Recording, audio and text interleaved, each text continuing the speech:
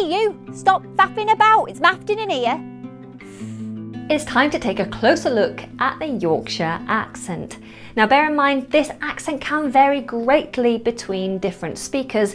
It depends which area of Yorkshire they come from, what accents they heard growing up, and how old they are. We're going to just look at the general features, and then at the end you'll be able to hear the accent in full flow as I have a long discussion with a native Yorkshire lass. So, who are we meeting today? Hello, I'm Loren and I'm from Redcar. Some people might call me a smoggy, but I am from Yorkshire and this is my Yorkshire accent. The first feature we're going to look at is the short vowel present in words such as strut, love, some, fun, cup, country and above. This is a very different sound in the Yorkshire accent. Let's hear Loren saying those words. Strut, some, cup, love, fun, country, above. I'm as comfy as that there monk. The onions stunk. I crumble when you mumble. The next feature is the treatment of the long vowel R, present in words such as bath, past, daft, last, chance, laugh. In the Yorkshire accent, this becomes a short vowel A, and this is similar to many other northern counties. Let's hear Loren saying those words. Bath, path, daft, last, chance, laugh.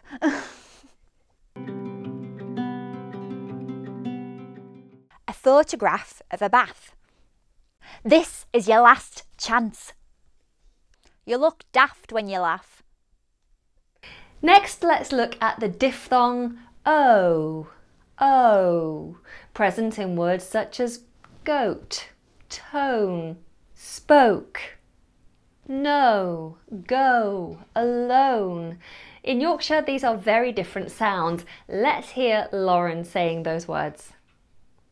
Spoke, goat, tone, no, alone, go. She spoke in a nice tone. I don't want to go alone. Let's feed the old goat.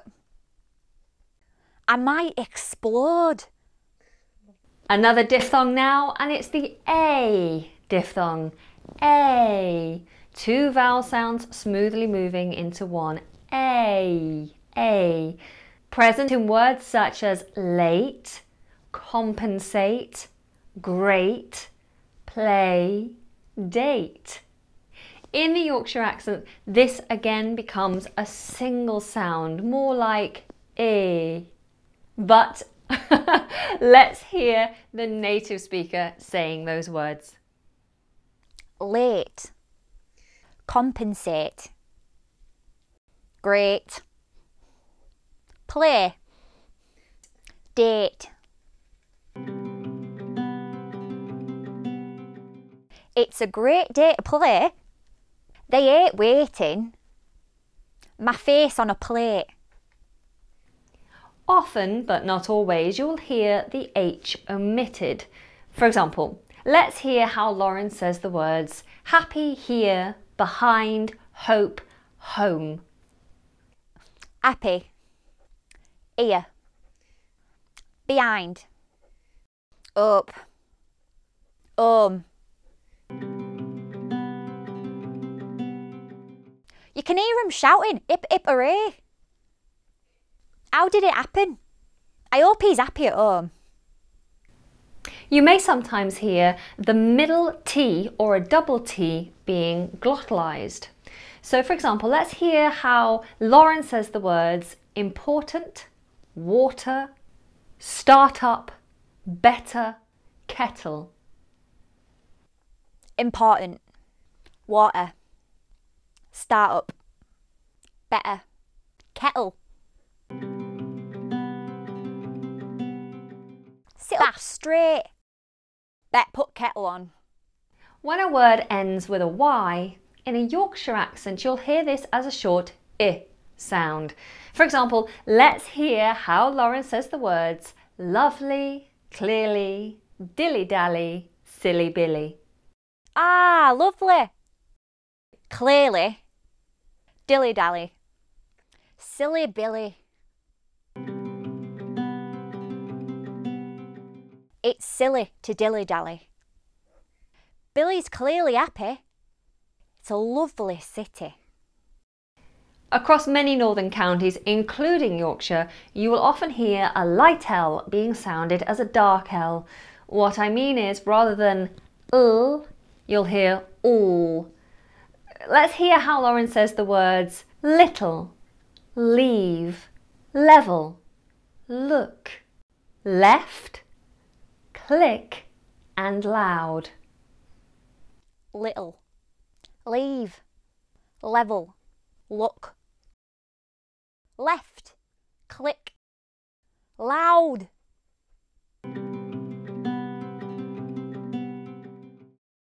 Leave it alone. Live out loud. Hello, little one. Another feature that you'll hear in many regional accents is the treatment of the NG. In RP, received pronunciation, this is sounded with the back of the tongue high,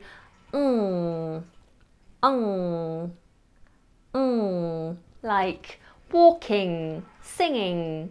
In the Yorkshire accent, however, this is treated like an N, with the front of the tongue on the roof of the mouth. Let's hear Loren saying walking and singing. Walking. Singing.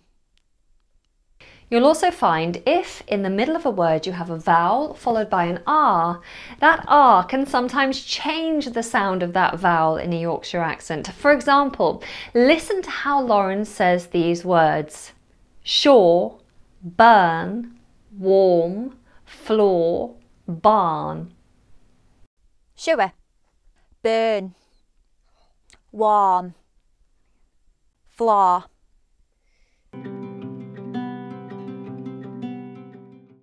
The barn floor were warm. No more, I'm bored. I never yearn a burn.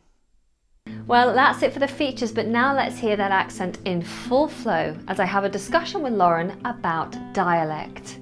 So hello Loren, welcome to English Like a Native. Now you have one of the accents that I find really difficult to master because I have a Lancashire accent naturally, not at the moment. And Lancashire and Yorkshire, I think, as a Lancashire girl, are quite close together. What do you think about that? I don't know, I feel like we're a little bit similar, but I think you get the more Yorkshire note, whereas I'm a little bit more northern. Yeah. But as soon as we say us, we're back together again. Yeah, so there are certain features that really separate Lancashire and Yorkshire accents, aren't there? Definitely. Yeah, and we've already looked at those, but there are other things as well that will separate us, which will be like dialects. Do you have specific dialect words that you're familiar with in Yorkshire that people everywhere else are just like, what are you saying? Yeah, when I first came to London for uni, I'd say things like, oh, proper chuffed, and they'd look at me like, what? I was like, I'm excited, I'm happy. And you just have to try and explain that to them, what it actually means. So proper is like very, and chuffed is like excited. So I'm proper chuffed would be I'm very excited. So you could say I went to a concert last night and I'm going again with my friends and they're all proper chuffed about it. Yeah, definitely. Yeah. What else? So normally when I think about Yorkshire, I think about "Hey up." Hey up. Is that what people say? Sometimes I feel like it's the older generation that probably do it, like, oh, hey up. And it's like, I don't know if it's more of a female thing as well. I don't know if I'd say it, but definitely a guy would say it. Yeah. And what does "hey up" mean? Hey up is like, you're all right. Like, hey up. It's like hi in a way. So it's a like, how are greeting. you? Yeah, definitely a greeting. So if someone comes up to you and says, "Hey up," how would you respond? I'm good, thanks. You're right. Oh, you're right, I suppose. You're right? Yeah, exactly. Yeah. Yeah. Would you say grand? Probably not. Is that quite old-fashioned? Yeah, maybe 15, 20 years ago, they might say, oh, that's grand. But I don't know. I feel maybe that's a little bit more Irish. Really? That's grand. So if you heard like an older Yorkshireman saying, oh, I'm grand, thanks, that generally means I'm very well. Yes. But you would potentially hear that. Yeah. Just not with the younger generations. Not in the younger generations, no. Okay.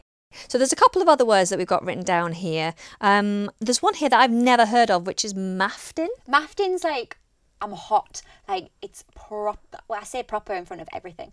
It's maftin. It's hot in here. Right. So maftin means hot. Yes. Just hot. Yeah. So outside it's proper maftin. It's proper maftin. Like, you go into a room and it's maftin, or I'm maftin. You're just hot, basically, uncomfortably. Okay. And could it be used in the way that we use hot to mean attractive? Like, she's pretty hot or he's pretty Definitely not. No, okay. It just means temperature-wise. Yeah, definitely temperature-wise of the body. But I would like to try that. He's maftin. Okay, so some other words I've got, ones that I have heard, which are a way to say goodbye. You'd say, ta-ra. Ta-ra! Yeah, and it's always followed by a love. Ta-ra, love. Oh, right, okay, ta-ra, love. What about duck? Do you use duck much in Yorkshire? I don't, but I think maybe more in like West Yorkshire they probably would say, oh, hey up duck, you all right duck, because it's like a term of endearment. It's like pet, right? Like, sort of, but that's going more Newcastle. And can you say it to people? Can you say love and duck to people that you don't know? So if I went to the shop and I buy something and the lady behind the counter is very nice, as I leave I'd say ta-ra love. Would that be too informal? I think people would do it. Yeah. I don't think they care. You know, it's like everyone calls each other love and pet, and they just. Everyone's very lovely. Everyone's friendly. No one takes it with offence. Fantastic. Okay, so I've also got e by gum. By gum. E by gum. What's that? I wouldn't say it, but I definitely say my grandparents would say it. Or if I am saying it, I'm usually taking the mick a little bit of them. Like, gee, by gum. I can't believe it. Like, I can't believe it. Like, what? That's usually what it means. So it's like an expression of shock. Yeah, or fed up. Like, by gum. Like, I've had enough. Okay, so if it's proper maftin outside, you've been outside all day, you come in, you'd sit down, you go, hey, by gum, it's proper maftin outside, I'm exhausted. Exactly. Yeah. There's a couple. Okay, some others. I'm trying to look for ones I haven't heard of. Does that word? Oh, yeah, it's sort of danced. Oh. Yeah.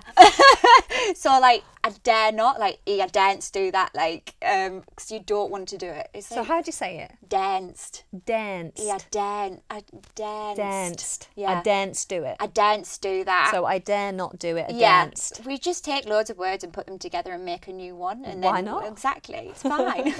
So you daren't do it. Okay, so that's one I've learnt. What's a butty? A butty is a sandwich, like a bun, but you famously put chips in it because it's the hangover cure of the century. Okay, so a chip butty. A chip butty. And when was the last time you had a chip butty? To be honest, not a long time ago. I'm from a seaside town, so they do the best ones in Redcar. Yeah. Very nice. Oh, you're from Redcar? Yes. Oh, I've been to Redcar. Oh, you've heard of it. So Yeah. normally I just say North Yorkshire because it's easier. Yeah.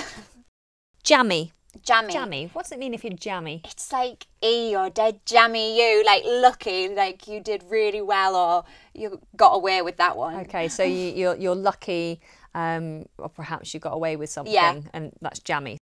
I'd be really interested to know, actually, if you know any of these words, if any of these are familiar to you and you use them, but you're not from Yorkshire. That'd be really interesting. So do put that down in the comments section below. That I don't see any others here that are really unusual, apart from maybe faffing. Faffing. To faff. It's messing about, like, it's kind of like flapping. Yeah. Like, stop faffing you. Stop. It's usually my mum will be like, just stop faffing. All right, calm down. Yeah. Stop making a mess. Just stop faffing about and just get to it. So I think of faffing as being to doing things that aren't important. Yeah. So doing lots of little things that aren't important. Yeah. So if you have to get out of the door, you've got one thing that you need to take with you and you need to get out by a certain time, but you're trying to tidy up. Trying to find the keys. Yeah, you're trying to do little bits and bobs. You're doing your hair and your makeup. Then you are faffing. Yeah. You're wasting time doing unimportant things. Yeah. That's how you use it? Exactly. Faffing. Yeah. Stop faffing around and just go. Fantastic. So with your accent, I'm going to ask you a few questions now. Are you ready? Yes. So has your accent ever been a help or has it ever been a hindrance in any way? I think it's a help when living in London. A lot of people who are from the north come in and they're instantly a little bit more friendly to you when you have got this voice, because they're like, oh, it feels familiar, and they're a little bit more warm to you. They're like, oh, where are you from? And it just gets this whole nostalgia going. How long have you been in London? What are you doing here? So definitely a help in my job of hospitality. Okay. And so it puts people at ease. Yes. It's a friendly It's a friendlier voice. Like, you feel less intimidated. Like, I've worked in 5-star hotels and I've managed to keep this voice. So it's okay. People still understand you and they do let you in. Because a lot of people come in thinking, oh, I can't go in there. And then they hear me and they're like, oh, okay, we're allowed. I'm like, yeah, it's fine. So do you ever have it with people who say English isn't their first language? Do you ever have it that they don't understand you and they have to ask you to repeat yourself? Definitely. I think when people think of the English language, a lot of people think of the RP, received pronunciation, very T's, and I talk fast as well. So that doesn't help. So sometimes I need to tone down the accent a little bit. Yeah. Or they'll say a word and I'll say it in my accent and they'll be like, but that's not the word. I'm like, yeah, no, but that's just me saying it. Okay. So do you find that you change your voice often? Are there other circumstances besides talking to someone who's finding your accent difficult to understand? Are there other circumstances where you change your voice? I do. Like, everyone has a phone voice. Because my surname's Bow. So that with this accent, Loren Bow, everyone's like, what sound just came out of your mouth? I'm like, Loren Bow. And I'm like, let's do a little. So we now got a little phone call for you. Okay, which accent am I answering? Well, you're in your telephone voice. So ring, ring. Good evening, Loren speaking. And do you like how it's Loren as well? It's not even Loren. Okay, go again. Okay, and ring, ring. Hello. So that's when you know your mum's ringing. Yeah. And the other one is when you don't know who it is. Yeah, it's like, what? Do you think that the accent has changed at all over the years, or do you notice there's a difference between the generations and their accents? Like your grandparents or your parents, is their accent any different to yours? I think when you think of the Yorkshire accent, it's more what my grandparents will say. Because like I said, they'll say by gum or hey, what you doing? And it just for me sounds so strange being away from it and then going back to it and just being like, that's so typical for them. And we're obviously, our generation, new words like buzzing and stuff like that, but it's just when we say it in our accent as well, it's just a little bit more. So it's more about dialect than actual pronunciation. Yes. The dialect's different between the generations. Yeah, definitely. Okay, which I think is the case across all accents, isn't it? Yeah. We're always bringing in new words and words go out of fashion. But in general, you think the accent is pretty much the same, although obviously across Yorkshire, the accent does vary, doesn't it? It varies a lot. Like, a lot of people say I'm from Leeds and I'm like, no, bit further up, and then they'll say I'm from Newcastle. I'm like, no, bit further down. I'm just from Yorkshire. Okay, that's it. I think it's very difficult for for someone who's not from Yorkshire to actually hear the differences in the Yorkshire accents, because I think there's like 4 different areas that the accent can be split into. Yeah. If you're a Yorkshireman or Yorkshire woman and you're watching and you have an opinion on this, if you think there is a big difference, then please do let us know in the comments down below. And the other thing I wanted to know, the last question now, is when someone hears that you're from Yorkshire or you tell them you're from Yorkshire, is there something annoying that people do? That, like a phrase or a gesture that people do when they're mimicking you? 100%. Like, straight away, as soon as I say something, it's always my O's that give me away, and they'll be like, I don't know, and they do it so like neat, like is that what I sound like? I don't know, and I'm like, can you just stop it, please? They're like, oh no, and it's just like, I could just stop. I can imagine that would be very annoying. I don't feel like it's that strong, and then when somebody else is saying it to me, I'm like, okay, maybe it is. But there's nothing to be ashamed of. Exactly. I always think that accents are fascinating, and I am terrible for actually mimicking people. I'm so fascinated when I hear accents that I just want to try and do it myself. And I know that can sometimes be seen as being offensive or taking the mickey, which is never my intention. But I can imagine it would be very annoying if people aren't actually listening to what you're saying. For me, it's my friends that are from different countries trying to do my Yorkshire accent. That's the best thing for me. Yeah. One of my friends, she's Danish and she's been watching a TV programme, and there's a lot of people on that programme from where I'm from, and now she's doing that accent. I'm like, wow, very educational. That's really interesting, actually. Just for my viewers, so a lot of people who watch these videos, they want to know more about the accent and they're very interested in British TV series that they can watch that will have those accents in. So can you name any TV Definitely programmes? Coronation Street, 100%. Right. You'll understand it straight away. And then like Hollyoaks, and then obviously you've got your Game of Thrones. So all the Northerners sound like this. And I think that's what justifies. I'm like, you know, like Game of Thrones? And they're like, oh, yeah. Makes it a little bit easier for them to understand where I'm from. Fantastic. Not that, but yeah. Well, thank you so much for coming and sharing your accent No with problem. us. If you have enjoyed this, then please do give it a big thumb up. Don't forget to click that subscribe button and the bell notification button so you don't miss any future lessons. Loren, is there anything that you want my audience to know about you? Do you have a website or anything you want to promote? No, at the moment I'm just a lovely struggling actor. But no, you can find me on my Twitter at Loren and find out what's going on in my life there. And I'll link that down in the description box below. Well, hopefully we'll see you on Game of Thrones. Yeah, of course. If they continue on for a little while. I know, I feel like it's finished though, but it's fine. There'll be Something will spin-offs. There'll be spin-offs. Exactly. All set in Yorkshire. Of course. Exactly. Right. Do you want to go and get a brew and a chip butty? Yeah, I think that's exactly what we need. Fantastic. Bye, guys.